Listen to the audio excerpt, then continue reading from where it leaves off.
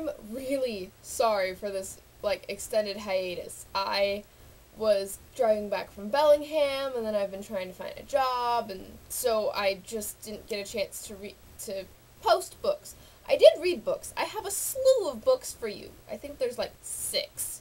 The first book is Victoria by Anna Kirwan, I think, and it's one of the Royal Diaries series of books, so they all have like this gold binding on them, and they're all about young royals. And this one is about Victoria the First, who was queen for something like 50 years, I think, and she became queen when she was 18. She's a really interesting person. I kind of liked the book. It wasn't riveting. It was interesting to read, but it was also about when she was very much younger. She was only probably 10 when the diary started and 12 or 13 when it ended, so there wasn't a whole lot of intrigue and fun, and of course there was court intrigue because, you know, she's a young woman in the court, and there's people who want to take that power from her. But it wasn't like Marie Antoinette's diary, where you actually get her with her new husband and learning a little bit more about what it means to be royalty and how she's going to deal with her duties.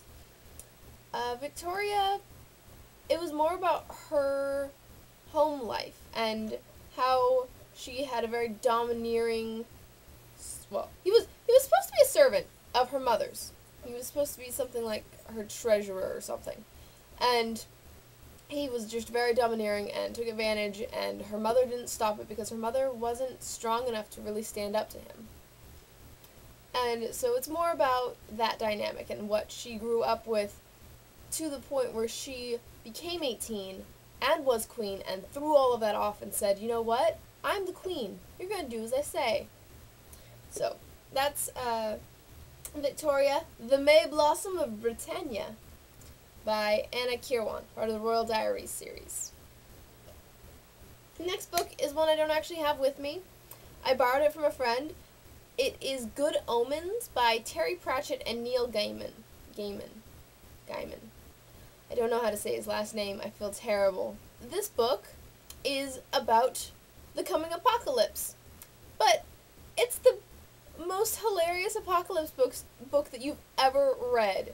The demons who are supposed to place the Antichrist have misplaced him. He got sent home with the wrong family, so he just went home with a very nice, very normal British family instead of, you know, like a American diplomat who would teach him all about politics. And so all the people who've been trying to mold the Antichrist into what they want, yeah, they've been molding just a regular child.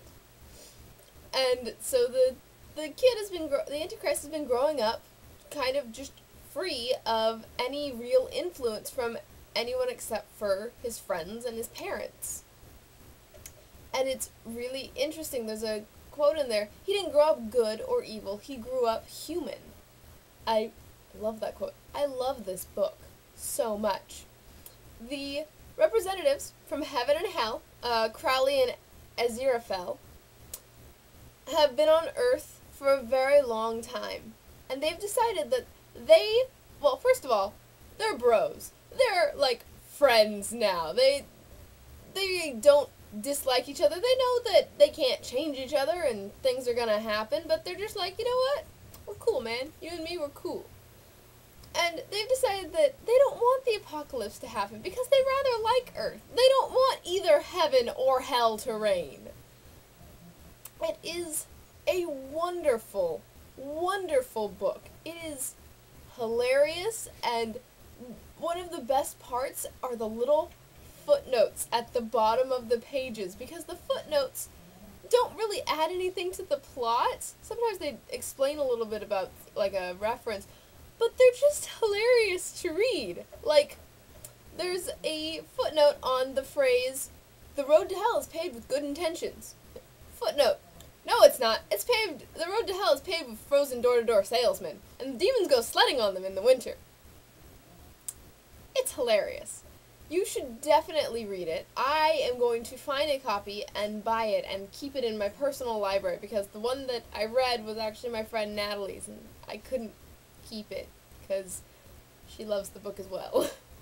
So, Good Omens, Terry Pratchett, Neil Gaiman. Go and read it. Go and read it in the bookstore. Go and get it from the library. Go and buy it because you will love it. It is a wonderful, wonderful book. The next book is Save the Date by Tamara Summers. I mentioned Tamara Summers on the last book post. She wrote Never Bite a Boy on the First Date. This is the book of hers that I read that I have read, I don't know, something like 12 times since I bought it, and I think I only bought it 2 or 3 years ago. It is a fantastic little teen romance. It's not going to be a great book, a great paragon of literature, but it is a wonderful teen romance book. And the way that she writes, there's wonderful banter. You really cheer for the couple to get together, which is a good thing. You should always cheer for the couple to get together in a romance. Otherwise, the author is doing something wrong. And it's just a marvelous little book. I love, every time I reread it, I know the plot basically by heart. But every time I reread it, I'm like, haha, this is hilarious. So, it's about this girl who has 5 sisters, I believe? Yes, 5. 2 of them have already been married. One of them is getting married, and one of them comes home and is like, I'm getting married too! Haha! Her sister who's I'm getting married to is a crazy person, and this is exactly something like what she would do. And so, Jack, the girl, is caught up in all of this wedding madness, and she believes that she is cursed. She has a wedding curse that anytime she brings a date to the wedding, bad things will happen. So, she has sworn off dating, which is not good, because the wedding planner's son is someone that she really, really likes. And he really, really likes her and does not believe in the wedding curse, and he keeps trying to convince her the wedding curse does not exist. So, it's a fun book. You should definitely read this when you get a chance. I love it. Every single time I read it. Save the Date, Tamara Summers. The next book is one that I got from the library, and I've heard wonderful things about it, and it did not disappoint. It is Beauty Queens by Libba Bray. And this book is about this plane full of beauty queens on the way to the beauty pageant that crash on a desert island. And they have to figure out how to survive. And not just do they have to figure out how to survive, there's also this entire other piece to it about, like, the corporation, which is pretty much, I think, what America's turned into at this point, is the corporation. And they sponsor everything. And the corporation is doing dirty deeds, and they're on the same island as the beauty queens, and these women have to figure out, A, how to survive when a lot of them start out kind of airheaded, a little bit. And they also have to figure out how to rely on each other, because that's all that they have left. And it's a book that is really about female empowerment, but not in a way that you're like, oh god, another book about female empowerment. Because sometimes you're like, okay, we get it. Women are awesome, and they need to know that they're awesome. That's marvelous. But sometimes it's really hard as a woman to remember that when you're like, well, I want to be pretty too. And this book takes all of that into account and gives you a feeling of empowerment as a woman, and at the same time, some of it is absolutely ridiculous. There's reality TV show pirates. There's this ridiculous dictator who is insane. There's so much happening that's ridiculous that you're like, this is marvelous, but what is going on? And with any other, I don't know how she did it, but the ridiculous didn't seem over the top. It goes right up to the line, but it stays on the side of just entertaining. And I love this book. I definitely plan to buy my own copy because I borrowed this copy from the library. But I definitely plan to buy it and read it again. And it made me want to actually either find or create some sort of female empowerment convention where you just go and you're like, yes, we are awesome. Girl power. And so that's Beauty Queens by Libba Bray. And the last book I have is one that I was really excited to read because I read Hex Hall. You may remember I reviewed Hex Hall, I think, last time. And this is the second one, the Demonglass. And it is so good. I have a love-hate relationship with this book because I loved it. It was marvelous. I love all of the people that she's meeting. I love all of the stuff that she's getting into, the banter, her sarcasm, her wit. It was a marvelous book. I had to just keep reading. I think I read it in like 3 days. But I always hate the second book of a trilogy because you get questions raised and you're like, yes, questions! And then they don't get answered until the third book because you can't have a resolution until the third book. So it leaves on a cliffhanger. The second book of all trilogies leave on a cliffhanger. And so I want the next one of these books so badly because it ends on a cliffhanger. And I want to know what happens next. And the next one, Spellbound, doesn't come out until March, which is really sad for me. So, anyway, Demonglass is about Sophie.